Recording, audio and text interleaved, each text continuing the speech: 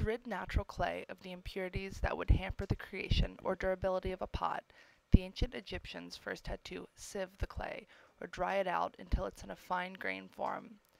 Next, the application of water is all that the material requires in order to take the shape of a sturdy, purified clay. At this point, it is malleable, but not durable. Mixing it with a temper, such as sawdust or sand, opens up the body of the clay so that it is ready for shaping.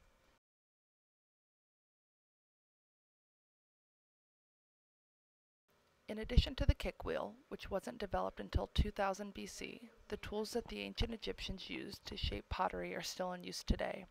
For our purposes, we're going to focus on hand tools. Generally made from scrap wood or stone, they were used to shape and angle the clay after the pot was initially shaped by hand. Here, you see prototypical hand tools.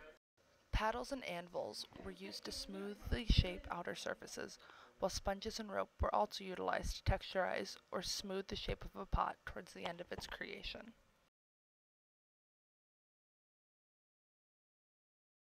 The ancient Egyptian potter would have already prepared his materials of purified clay, water, excess clay wrapped in linen to keep it fresh and moist, and temper.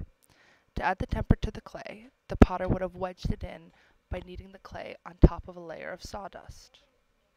To make a coil pot, the potter would have taken a sturdy base of clay and begun by adding coils, compressing each with its predecessors, and he would do this until the pot was built up to an acceptable size.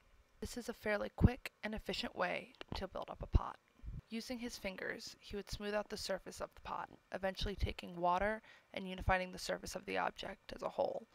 The size of the coils and the relationship to one another allowed the pot to be molded into interesting shapes and sizes. Because of the loose, malleable nature of the material, applying pressure to the top of the work was enough to shape it into a spill-proof lip, although the inside of the object wasn't totally smoothed out for fear of stretching or crushing the clay. The very top of it was for aesthetic purposes. Like the contemporary artists of today, the ancient Egyptian potter would take artistic liberties with shaping his work in order to make it more visually appealing.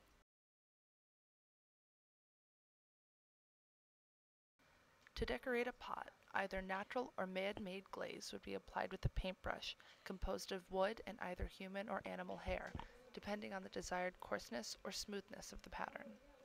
The content of the designs ranged from narrative religious stories of the gods to geometric patterns that were meant to provide a purely decorative aesthetic.